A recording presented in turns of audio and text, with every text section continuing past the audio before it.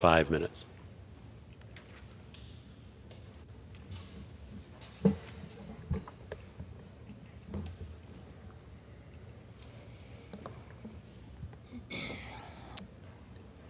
Mr. Speaker, yesterday the students of Huguenot High School in Richmond, Virginia celebrated their graduation. Moments after the ceremony ended, as friends and family gathered outside for hugs and selfies, gunshots rang out. Panic ensued. And when the dust settled, a graduate, Sean Jackson, was dead. He was 18 years old. Sean's stepfather, he came to celebrate with him, Renzo Smith, was dead. He was 36 years old. 5 additional people were shot. Others sustained injuries, including Raina Jackson Smith, Sean's 9-year-old sister, who was hit by a car while fleeing the scene. Richmond police have a suspect in custody. He is 19 years old. He knew the victim. He and Sean were in an ongoing dispute. We should not have to live like this. What should have been the happiest day of those kids' lives turned into every parent's worst nightmare. Those kids saw their freshman year cut short by COVID. They should have felt the joy yesterday and last night of graduating.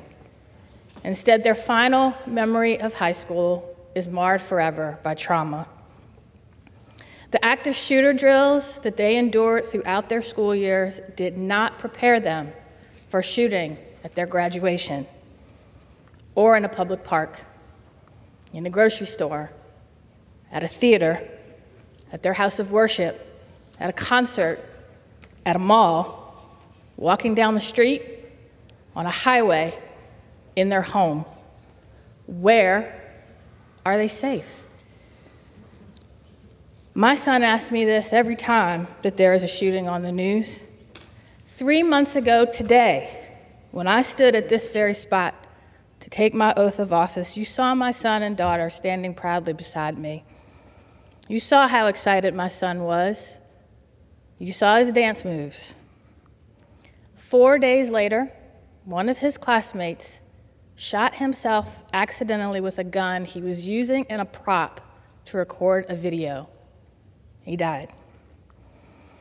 Last night, my husband and I had to tell our children that they're not going to school today and possibly for the rest of the year because of a shooting at a graduation less than a mile from our home.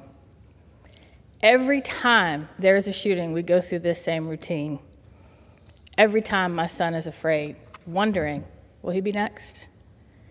And I hug him and I say, I am doing everything within my power to keep you safe.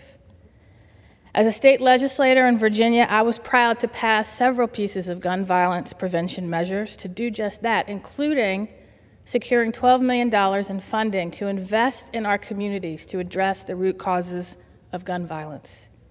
I was excited to see this Congress pass the first piece of substantive gun violence legislation in 30 years in a bipartisan measure.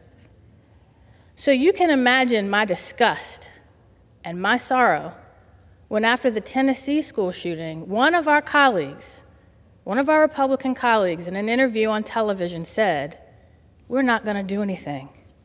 That is unacceptable.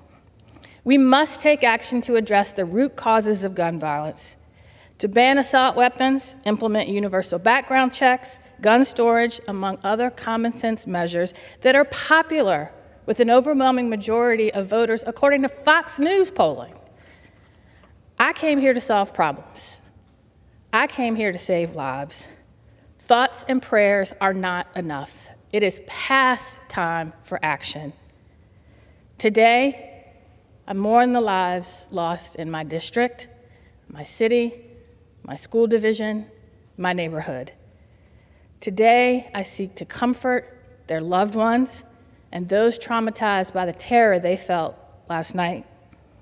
Today, I recommit to doing everything within my power to make sure that this never happens again. Enough is enough.